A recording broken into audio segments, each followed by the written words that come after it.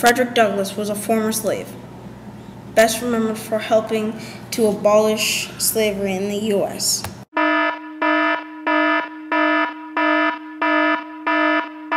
He was born Frederick Augustus Washington Bailey on February 7, 1817, in Maryland.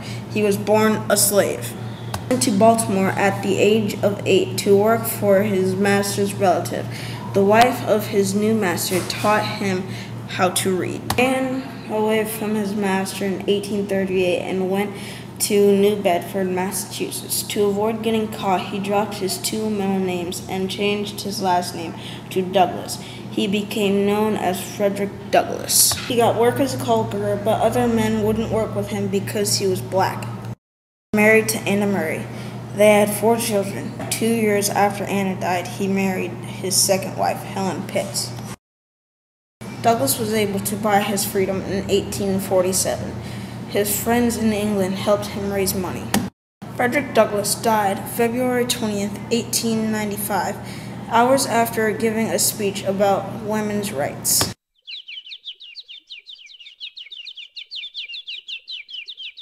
Douglass gave his first speech in 1841 at a meeting of Massachusetts Anti-Slavery Society.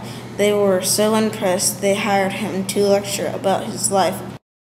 In 1845, Douglass published his autobiography.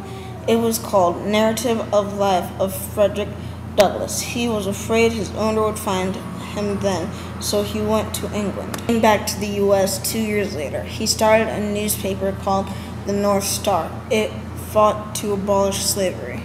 Douglass attended the first Women's Rights Convention in 1848.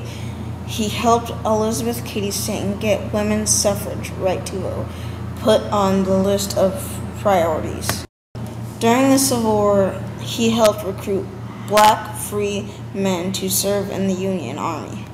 He fought against segregated schools in Rochester, New York. He succeeded desegregating a school.